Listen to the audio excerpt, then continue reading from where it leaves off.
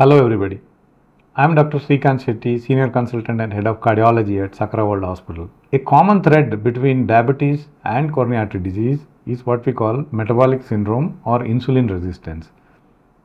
Interestingly, patients who have pre-diabetes or insulin resistance, in them the blood vessel disease starts evolving.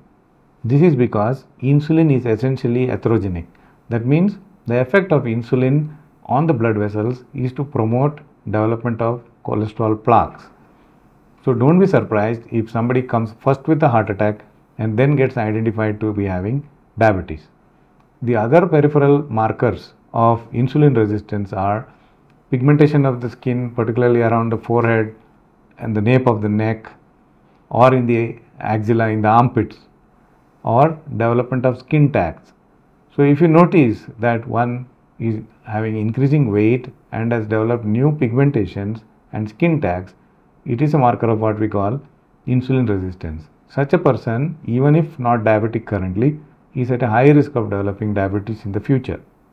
The other abnormalities that you will see in these patients with the so-called abdominal obesity or metabolic syndrome, insulin resistance, is that they will have elevated triglycerides, low levels of HDL, which is the good cholesterol, elevated uric acid and gout, and may also have a higher predilection to develop high blood pressure.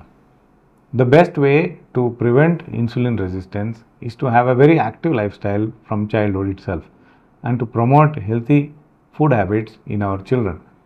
If the child consumes a food that is rich in fiber and low on carbohydrates, avoid junk food, and is physically very active, then you prevent childhood obesity.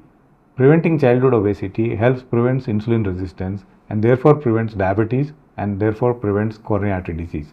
So preventing insulin resistance is one of the best ways to prevent coronary artery disease. Thank you.